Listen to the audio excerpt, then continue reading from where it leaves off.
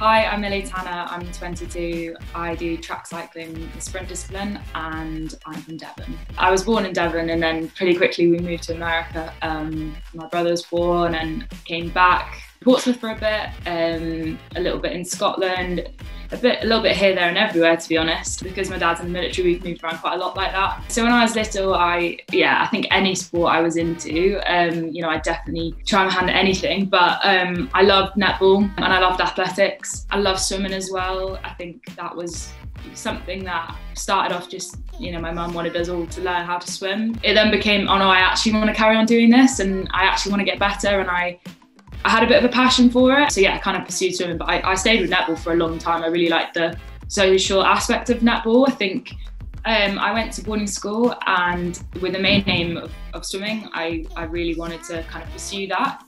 But really looking back, I was quite naive really. Everyone who swam there was a lot better than me. I was kind of coming in at maybe make a few events at county level, but that was on a good day. And I kind of realised that by the end of school, so maybe like upper sixth, I realised, I was kind of plateauing and things just weren't quite moving in the direction that maybe my friends were or I wanted it to. I wanted to be a GB athlete. I wanted to have that flag on my t-shirt. I wanted to represent my country. I wanted to be the best. I wanted to have my family shouting for me as I'm doing the best I can on TV. But I guess I didn't really know what sport it was going to be in, which sounds crazy, but I think I always knew that swimming was never really necessarily going to be the avenue to take me there. I think as soon as I kind of got into the Discover Your Power program, I then thought maybe this could happen in this kind of way. I think I was just at school, I got this email that came through and it said Discover Your Power, and it had these pictures of Chris Hoy, Casey Marchant. I remember just thinking, I'll never be as good as that. I will never do things like that. And it almost makes me a bit sad to think now that I thought so little of myself, but I think just naturally you never think you're going to be as good as these people you see on TV. And I kind of just let the email just go. And I went to training that night. My coach kind of said, oh, did you see that email? It's like, yeah, but I just don't think I'll be good enough for that. Like, don't worry about it, crack on, let's go. And he was like, no, I think you should look into it. I think that's kind of up your street. Just kind of gave me a bit of a nudge. So I filled it in and really didn't think anything of it. I didn't want to get my hopes up. And then I remember I was sat in our school library and I got an email to say I'd got through to the phase 1. And yeah, the phase 1 was loads of generic tests, things you can't really train for, things that are quite natural, which I think is good in either way.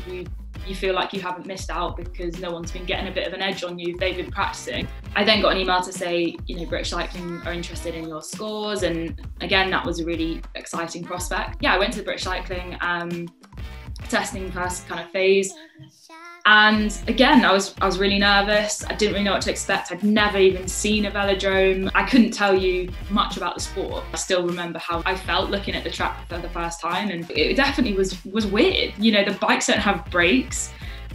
The track is crazy high, crazy steep. It was a really, really fun experience, but it was so different to anything I'd ever done before. I can't remember where I was. I was away and I got this call, and my heart just started going like 100 miles an hour. I got butterflies in my stomach and I thought this could be it. And yeah, the pathway manager at the time asked me to join the program, and I don't think I realised like the day-to-day of being a full-time athlete, how incredible that is and what that meant for me. But yeah, it was such an exciting period, and moving on to British Cycling was incredible. The support you have, and I was literally less than a year's been on the track. 6 months I'd done the little program.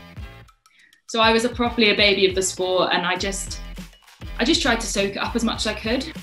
But also they saw something in me that maybe I necessarily didn't see myself, but I just put my trust in other people. Yeah, day to day, being a full-time athlete is, I guess, everything I wanted it to be. You train sprint cycling specifically, you do your effort as hard as you can. You come off, you analyse the video that's been filmed for you, you look at the data, so all the timing systems.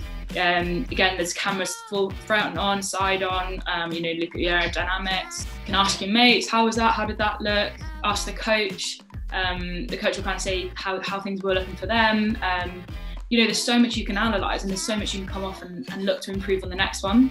Give it you everything, and then you come off go get a massage, go see physio, go to the gym, again, like state-of-the-art equipment, coaches, again, the feedback's just exactly what you need it to be to improve. The environment that we train in is something that I don't think you could find in many other countries.